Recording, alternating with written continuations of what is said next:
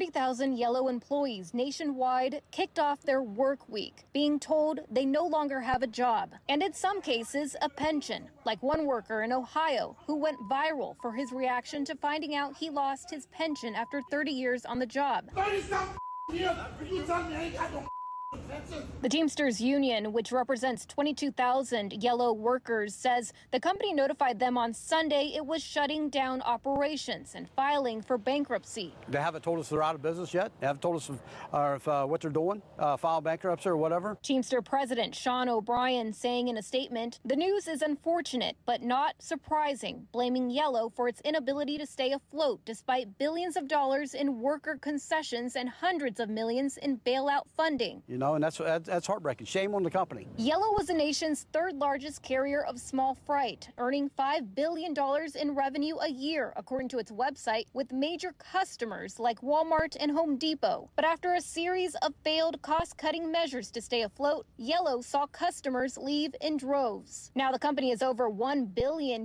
in debt from its loans, which come due next year. Mike Regan, the co-founder of Transact Technologies, which helps companies manage their supply chains, says problems arose decades ago when Yellow acquired rival companies and put them under one roof. Basically, people that, competed against each other. So if you don't have your culture synchronized, I don't care what your strategy is, it's not going to work because you have disparate parties. Problems worsened when Yellow tried to eliminate financial redundancies by shuttering 24 truck terminals, which Teamsters decried as unnecessary job cuts. But Yellow's latest setback came from the threat of a union strike over healthcare benefits after Yellow missed a welfare and pension fund payment. That basically was the death knell for Yellow, because if you're a shipper, one of the things that you don't want to do is have freight trapped in a system when the carrier's not operating. Regan says many shippers relied solely on Yellow's vast terminal network to move its products, so the shutdown could mean shipping delays for consumers, as Yellow's terminals close and companies pay for multiple trucking companies to pick up the slack.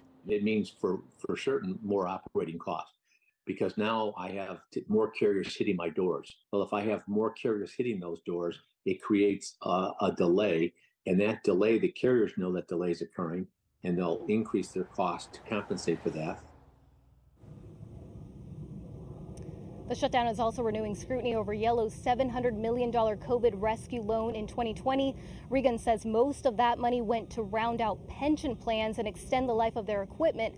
But last month, a congressional investigation found the Treasury and Defense Departments made, quote, missteps in giving Yellow the loan. Del? 30 years, no pension. Stephanie Sandoval for us in Nashville, Tennessee. Stephanie, thank you very much.